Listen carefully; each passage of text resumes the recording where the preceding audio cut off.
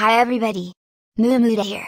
And today, I'm going to predict the FA Cup winner, because it's coming this Saturday on Astro, my channel. It will be at the Wembley Stadium in London, where Chelsea and Leicester City play for the trophy.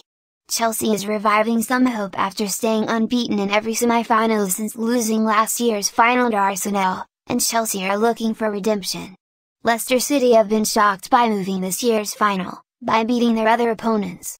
What an amazing fairy tale! And now, it's time for me to predict this year's FA Cup. My winner for the 2021 FA Cup final is Chelsea. My score will be 4-1. Because Chelsea deserve yet another FA Cup.